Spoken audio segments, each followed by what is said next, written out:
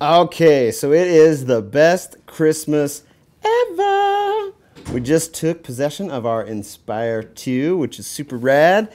Here's the Inspire 1 Raw, and while you've seen all of the comparison pictures and seen a lot of videos already, I'm going to show you some things that are standing out to me. First of all, the design of this one, while so similar to this, is rad and instantly just makes you love it. This is now the dork of the family. Sorry, buddy. But this thing is rad. The design, the front of the nose, how it comes out a little bit here is super cool. And then how it tapers off in the back is cool.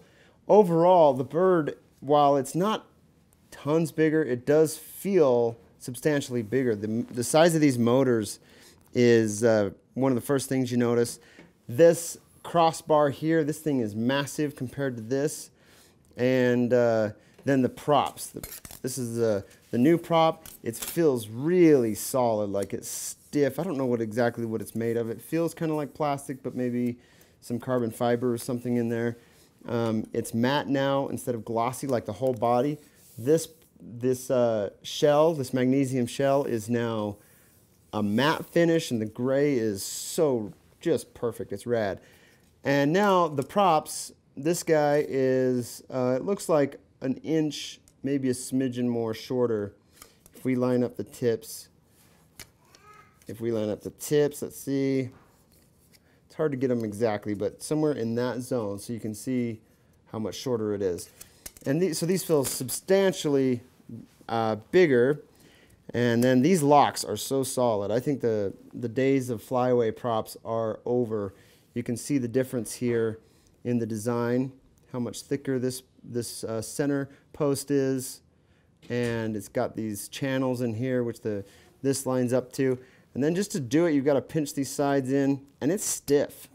And then when it locks in, it pops in. So I think those days are over. So, oh, and the front of this thing, which let me turn this puppy around. You can go nose to nose here. The front of this, I thought this would have a similar feeling to these because I was used to these. But this is like rock solid. Feels like a magnesium of some kind. It's metal, I believe, and does not move. I mean, you can pick it up with that piece and there is no bending or wobbling whatsoever. And then of course you've got your motor mounts down below, and the cool new mount for this. You've got a button in the side, and maybe that's just for the cap that goes on that we just took off, but there's a button here on the side, and yeah, we'll throw the camera on it here soon. Batteries are just about charged, so we're going to take it out for a test drive. Let's do it. Okay, let's give this little puppy a try. We're going to fly with one battery to get a little more time because we only have 2 batteries, which sucks. So we're going to just do some flying, see how it feels. And let's do it, shall we?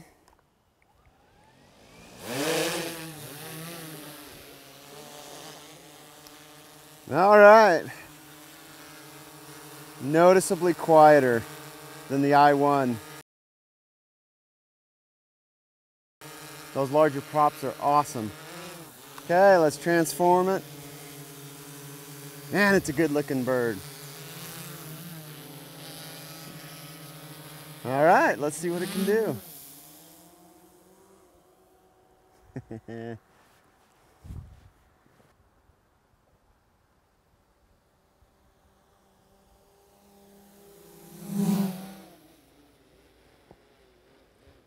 Not bad, not bad.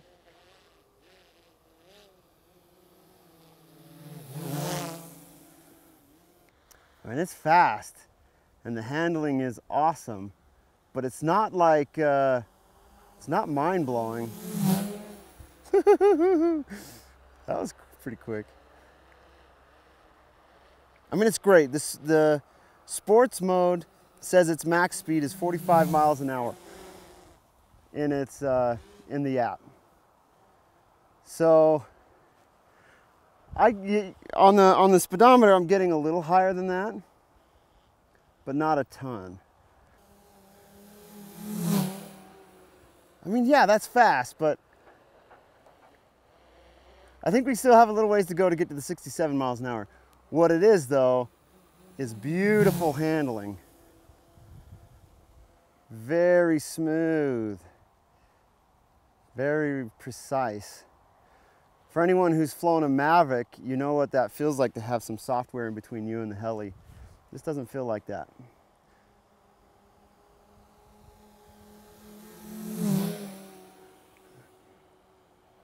Okay, let me get some mile per hour readings here. Okay, so I'm gonna go get cracking here.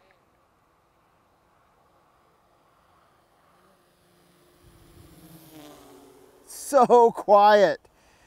That's 41, 42, 44, 45. That's it.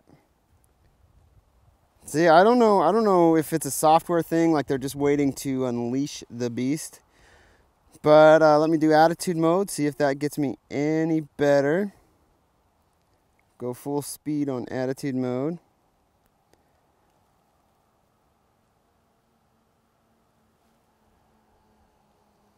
Got 49, 47.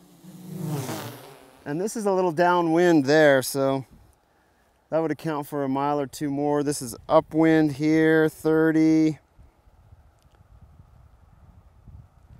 39, 40. So we're looking at just a mile or two more than P4 speeds. Let's do a couple of runs here.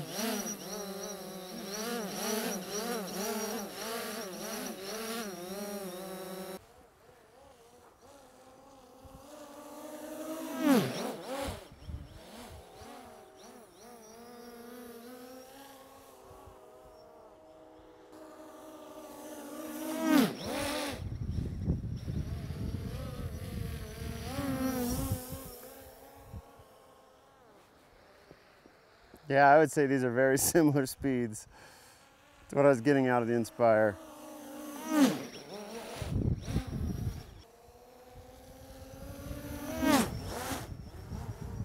I would say it's pretty dang close.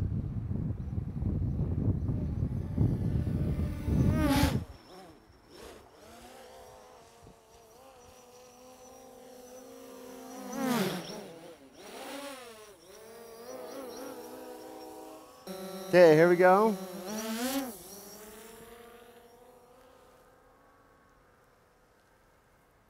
$50 miles an hour, 52 miles an hour.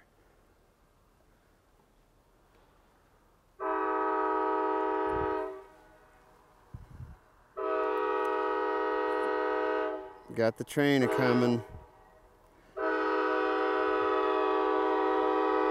Okay, here goes our speed run in the opposite direction. 39, 40, 41.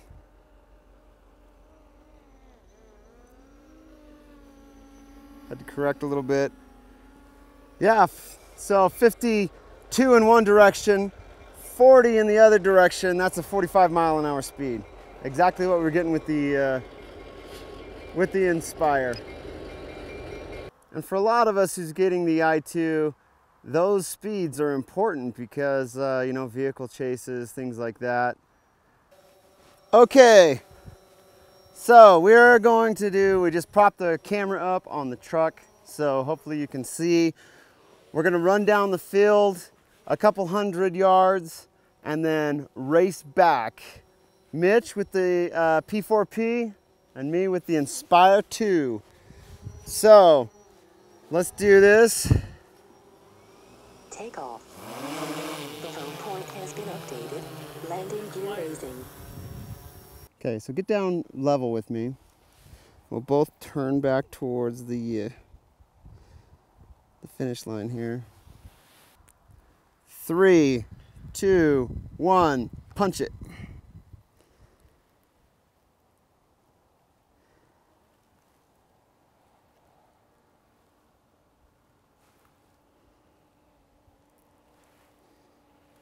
see mine.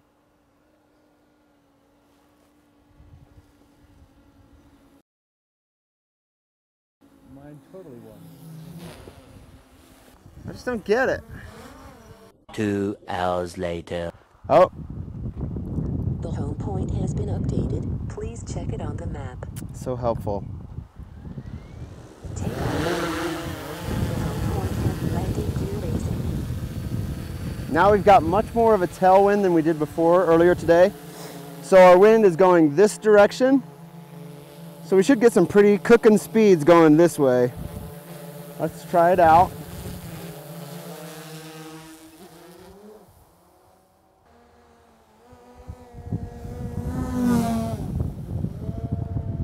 That's going into a pretty strong headwind. Here we go.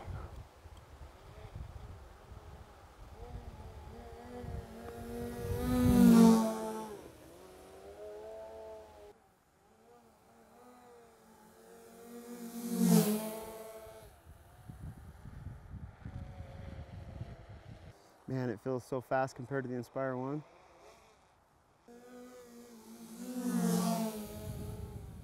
Sounds so cool. That way I'm going 62, 63, 64, 65. I reached 65 miles an hour. Now I'm going to turn around and go exactly in the opposite direction. Coming straight at us right now. 48, 49, 49.5, 48.8, 49.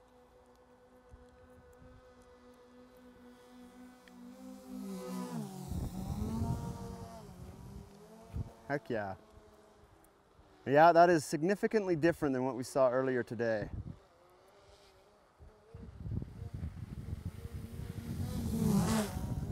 Whew.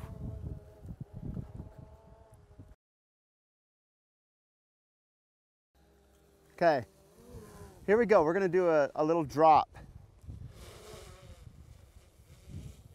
We're gonna climb and then descend, and it should descend at its maximum 20.1 miles an hour. So here we go.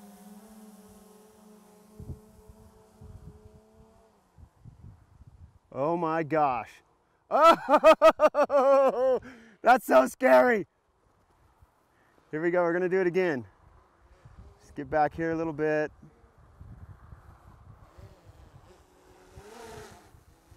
Here we go.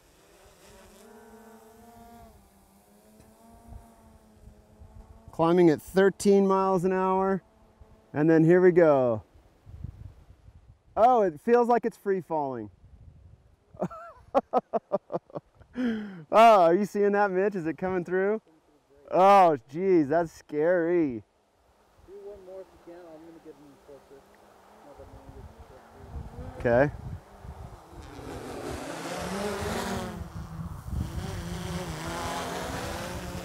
Here we go. Here's the climb and the fall. It looks like it is free falling. That's pretty gnarly. Okay, to wrap up, my feelings this morning when we first flew it was that there was something not right, because all we could get is 45 miles an hour. In fact, we flew it against the Phantom 4 Pro, and the Phantom 4 Pro won both in sport mode. So then we went and got the battery charged up, and I thought maybe the reason we weren't getting the speeds is maybe it's handicapped a little bit when you only put one battery on it. So we fitted it with 2 batteries, and sure enough, and I don't know if that was exactly what made the difference, but this evening we're getting about 55 plus out of it. Significantly better than the the Inspire 1, Inspire 1 version 2. So when you put those two side by sides, that is impressive. You can fly forward at max speed and climb at 13 miles an hour. And then when you fall at 20 miles an hour, it looks like the heli is free falling. It's scary. It's just dropping like a rock. This one, when flying forward and climbing, you get about 4.5 miles an hour of climb and 8.9 miles an hour of drop. So that thing is a beast when it comes to that, and definitely fulfills its promise. And the speed is amazing when compared directly to this. So take it out by itself, it feels kind of sluggish, and this morning it was sluggish, but now that we've got it with the full battery on it, it really seems to be doing exactly what it said it would do. So super happy, super pumped, can't wait for my other remotes and cards and all that other jazz. So yeah, rock on.